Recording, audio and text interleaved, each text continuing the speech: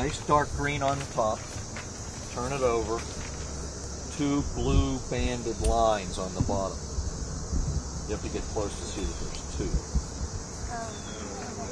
2. Almost iridescent blue bands. So, I mean, you could even just go shiny green on top, blue underneath. But if you look close, it's 2 little blue lines. Very, very obvious. Okay? Now, you don't have to do, is this pegs? Is this single? Is it clusters? Because in reality, yeah, these are needles, but if you look at these, here, let me throw these on. They're just little flat broadleaves that are just little. They actually even have a petiole. You know, the leaf stem? They have a petiole. If that was giant, it would be a rhododendron leaf. You know rhododendron? It's just little. And so it looks needle-like. So it doesn't fall into our needle test.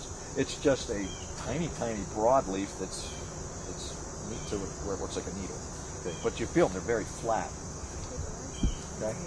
So they actually have a petiole on them. Hemlock bark, looks like they lost out.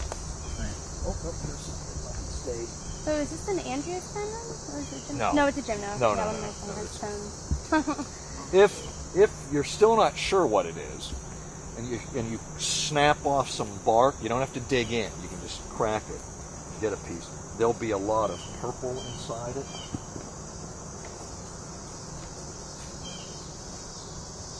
So that's kind of good. I always think, like, man, you ought to know what it is. I don't know, maybe you can't reach the branches or something, you know. And this is native. And another thing is check the cones out. They're tiny little itty-bitty things. They won't stay green, they'll turn brown. They're just ripening. But it's about a ½ inch long. So a really cute little, or use the word again. It's a cute little cone.